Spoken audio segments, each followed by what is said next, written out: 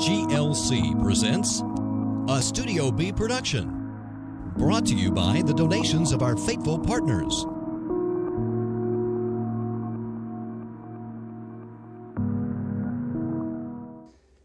Thank you for joining us today, and thank you for the opportunity to share the beauty of the Hebrew language with every one of you.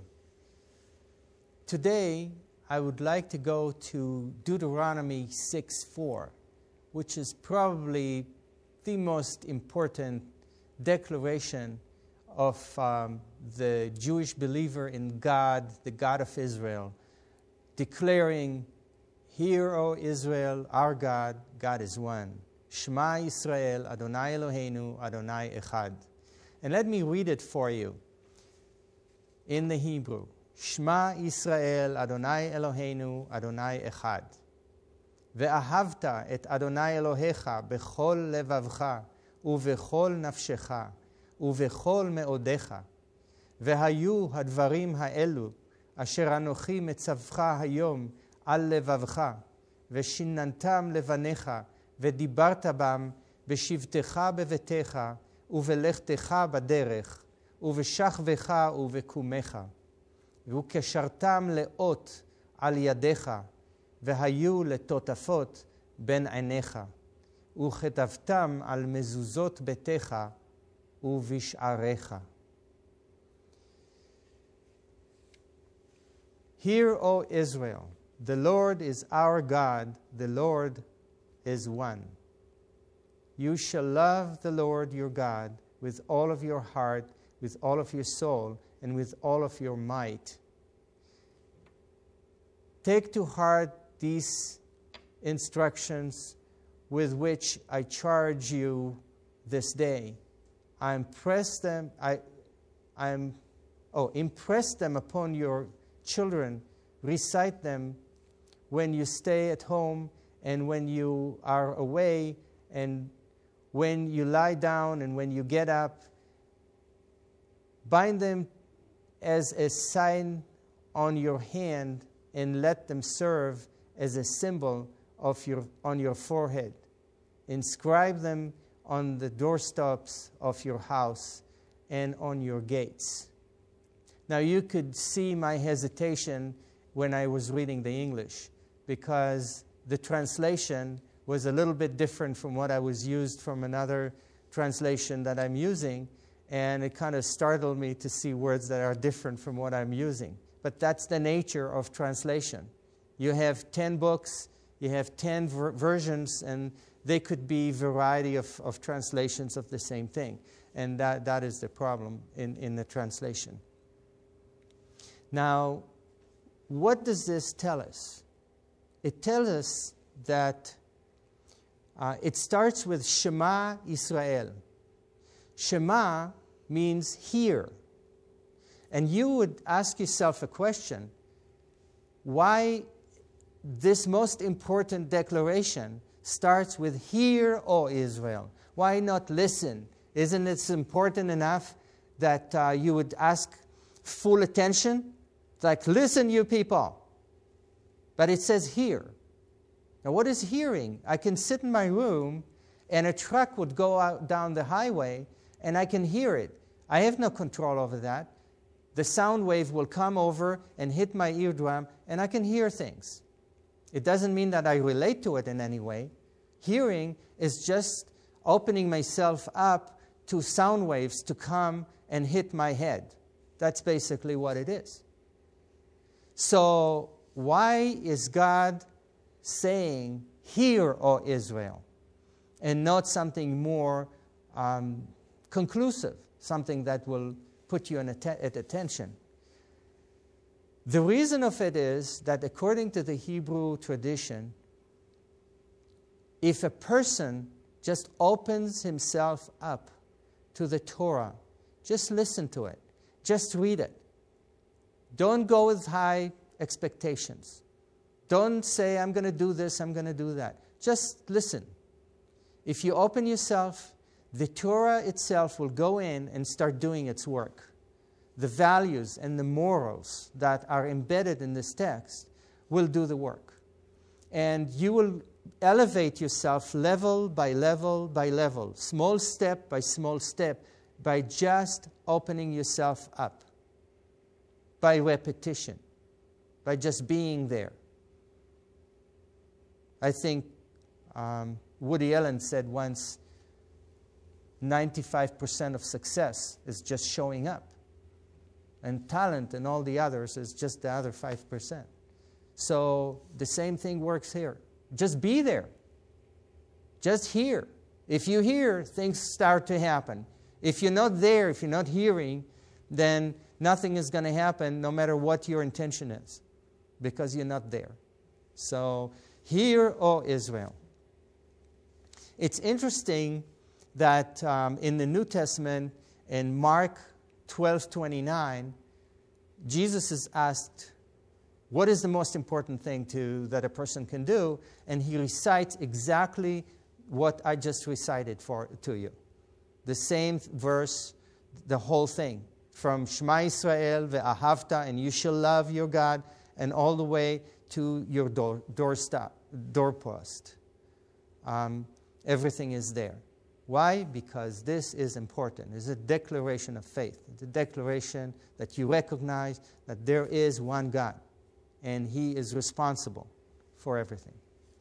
So, let me show you the Shema Yisrael on the board, how it's put together.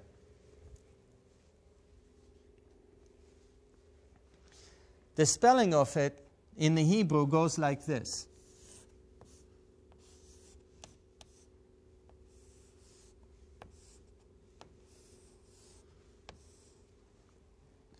You see that the ayin at the end, even if you don't know Hebrew, here is a word, all of a sudden you have a letter that is mightily enlarged. In the text, originally, that's the way it is. It's not invented by anyone. By the way, all of this is lost in the translation, because in the translation it's just taking the meaning of what it means, what it is, and writing it in the English language or in any other language. In the Hebrew, there are certain phenomena that happen in the writing itself that tells you things. So here's Shema.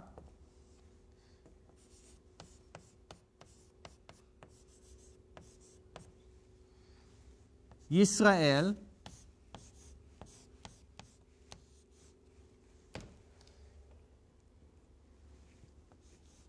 This is an abbreviation for God. The letter Hey, the fifth letter of the alphabet, with a little tag on top, means the name of God. So we won't have to write the whole name of God. So Shema Yisrael, Adonai, Eloheinu, our God.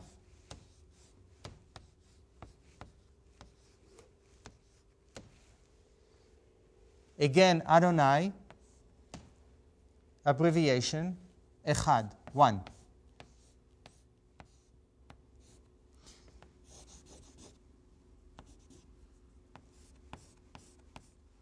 What did they do? That letter, at the end, the letter Dalet, the fourth letter of the alphabet, is enlarged considerably compared to all the other letters. It's in the text itself, just that way. So, Shema Yisrael, Adonai Eloheinu, Adonai Echad. And obviously, you would ask yourself, what is the significance of those two letters that are enlarged? Why are they enlarged like that? What do they mean? Now, if you take the two letters and you put them next to each other, you have an ayin and you have a dalet, which is in English would be pronounced ad. Okay? Ad means forever. Ad means for eternity. So there is a hint in Shema Yisrael, Adonai Eloheinu, Adonai Echad. There is a hint that this is not a declaration for today. It's not a declaration for a period of time. It's a declaration forever. This is how the world was created. From our standpoint, for mankind's standpoint, this is forever. For us, this is it. Now, if you reverse the two, if you take the Dalet first and put the Ayin second, you'll get something like this.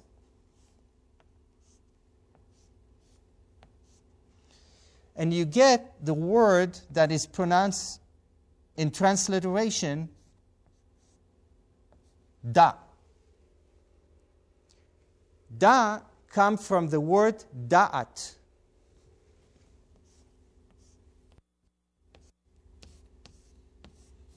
Knowledge.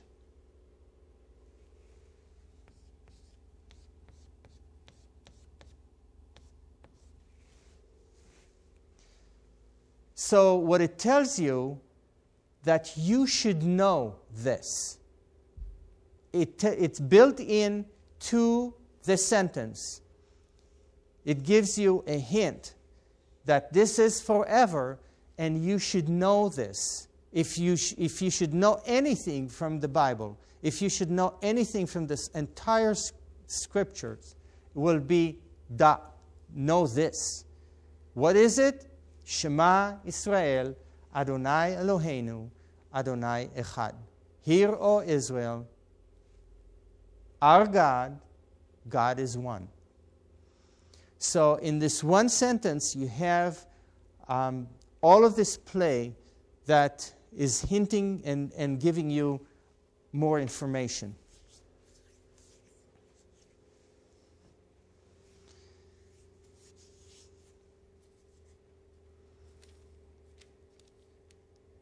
This is an interesting part of how the Hebrew, this is an interesting story of how the Hebrew opens up a little bit, few more doors for you when you read this in the Hebrew versus reading it in a translation.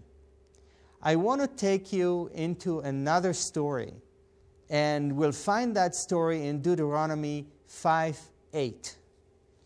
And it's really not a story. It's one of the commandments. In Deuteronomy 5, we are finding the commandments, the 10 commandments that God is giving the children of Israel. And there is a commandment that is the second commandment, and we'll read it in a minute and see what it means. But before we go there, I want to share with you a product. It's called The Secrets of the Hebrew Bible. And I would like to invite you to visit the centerforbiblicalhebrew.com, centerforbiblicalhebrew.com site. You'll find there a lot of teaching aids and learning tools that will help you to learn more in depth about what Hebrew is and how to use it to study the scriptures, how to understand better the Word of God. This particular CDs, there are 2 of them in this pack, and they are a condensed version of a seminar on the subject of Secrets of the Hebrew Bible that I give. And it has enormously valuable information about the Torah, about the Hebrew, and the secrets of the Hebrew Bible. That's why we called it that way. The seminar itself is 8 hours, and it's condensed to the main points of the seminars are condensed into 2 hours, and you can put it in your car while you're driving and listen to it and enjoy it and learn something about those important issues. So I would like you to come and visit, and like to invite you to the centerforbiblicalhebrew.com site and see this one and many other products that will help you. So let's go back to Deuteronomy 5:8. It's the second commandment, and for those of you who remember the commandments, This one has to do with you shall not make for yourself a sculptured image, any likeness of what is in the heavens above or on the earth below. So it has to do with images. And the question is, why is that so important? Because, of course, today we don't worship sculptures. So if you have a sculpture at home, it's not a big deal. You're not feeding it. You're not worshiping it. It's an object of beauty that you relate to it as a piece of art. If you have a picture on the wall, people have that all the time, and they don't worship their pictures. So it's not a big deal to us. But let's take a look at what happened 3,000 years ago and 4,000 years ago, and let's figure out if that commandment is still valid for us too. Now, if you recall, you look back at those years, they didn't have internet, they didn't have radio, television, they didn't have any of those communication tools, they didn't even have books.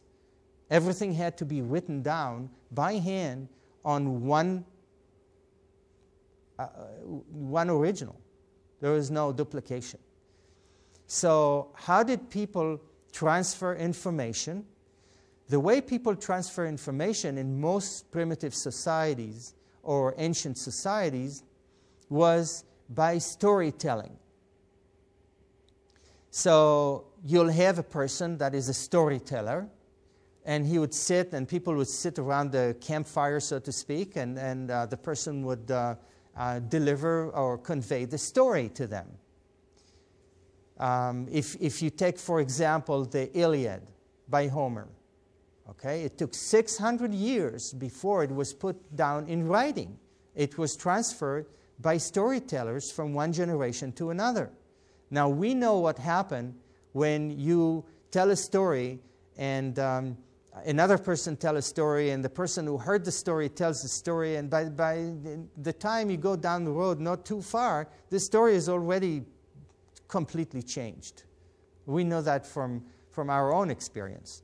So in ancient times, that tool to transfer information was the main tool. And obviously, it's not accurate. It changes. It doesn't keep the information the way it was conveyed originally, and it has a chance of losing the information, actually, after a while. So storytelling, sculptures, panels like we saw in previous programs, the Egyptian panels, drawings, paintings, and things like that, those were the main tools for preserving information and transferring it to the next generation. So the Iliad took 600 years to be put in writing. Once you put it in writing, you also increase the security of the text, because now you have it in writing. But it's not a guarantee, because the people who will copy it from the original may make mistakes, may edit it, may change it according to their heart's desire. They don't like the story, they tweak the story, okay, according to their political or theological or whatever story is. So there is no guarantee. The only guarantee appeared on the Mount Sinai, during the Mount Sinai event, when God is giving the Torah to Moses, and that is written down in an original.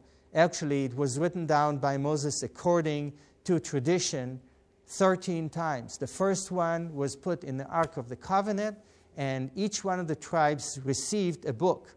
And there was a system of scribes that was put together in order to preserve the text in the original mint condition.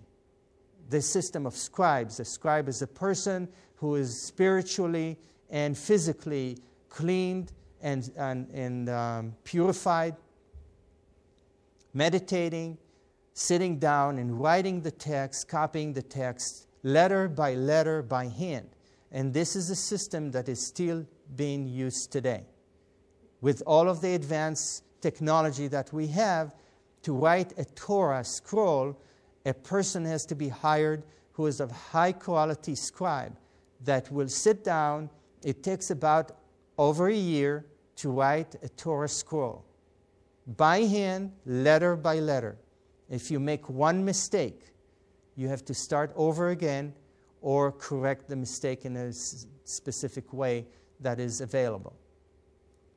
But no letters should touch each other, and a very stringent rules to help the scribe do a good job. And obviously, over 3,500 years, the text was preserved in the original mint condition. We found the Dead Sea Scrolls, and they are identical to what we have. So we know that at least 2,000 years ago, we had exactly the same text. And we know, tradition tells us that it goes back all the way to the original.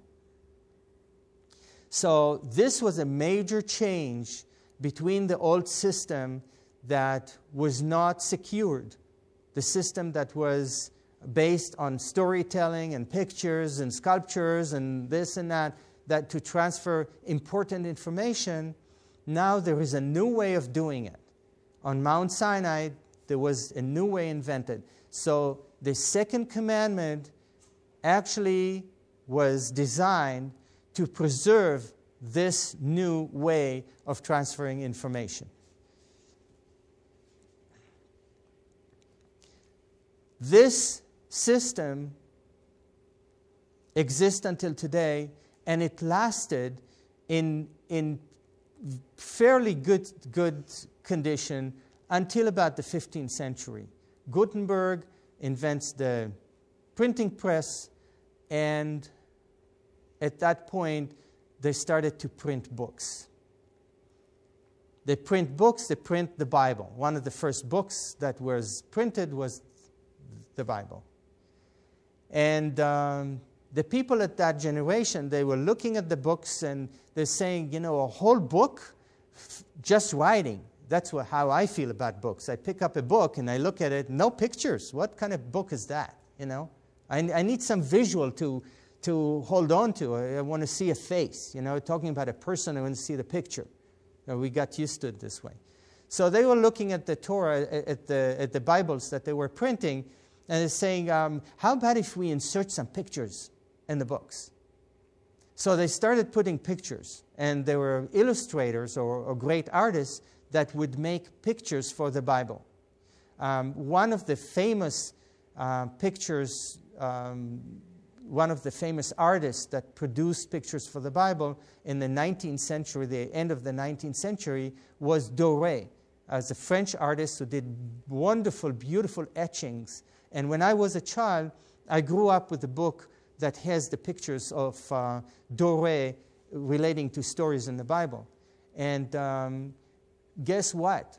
Now when you talk to me and you talk to me about the story of Samson sitting on, you know, tearing the mouth of a lion, what do I see in my mind? I see the Doré picture, etching of Samson sitting on a lion and holding his jaws this way. Okay? That's what comes to my mind. This is how powerful this is, because now that picture is embedded in my memory.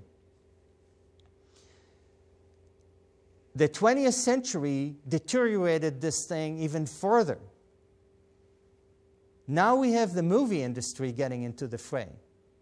And all of us remember, if I say the 10 Commandments, everybody remembers Charleston Heston standing on a rock and holding the 10 Commandments, and his hair is, you know, flowing in the wind and all of that.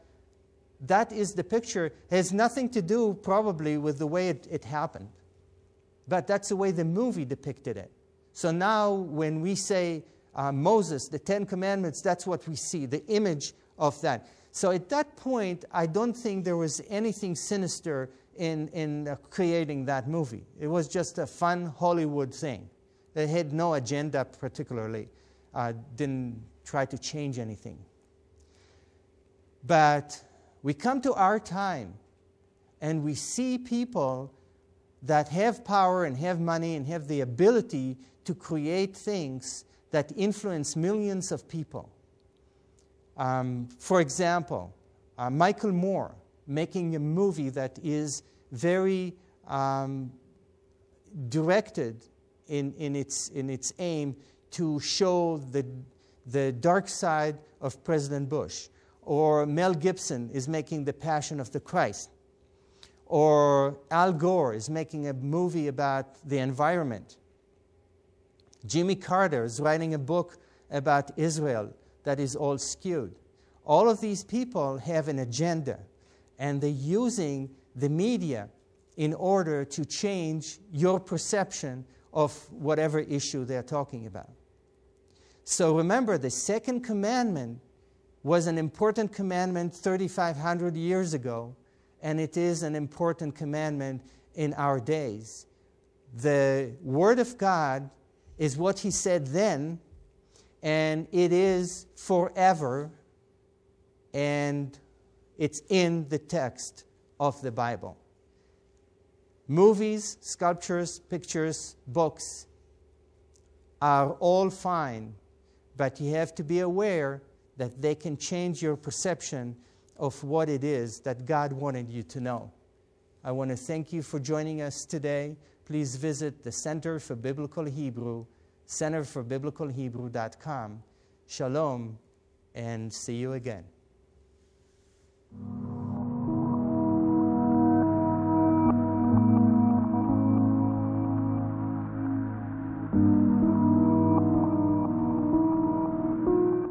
Shalom, and thank you for joining us today in Speaking About Hebrew, a program where you learn amazing things about what God really said. My name is Uri Harel. I was born in Haifa, Israel, and Hebrew is my first language. As a director of the Center for Biblical Hebrew in Phoenix, Arizona, I've seen a tremendous recent increase in interest in the Hebrew language. In this program, I attempted to demonstrate to you how the Bible comes alive when you know the secrets of the Hebrew language.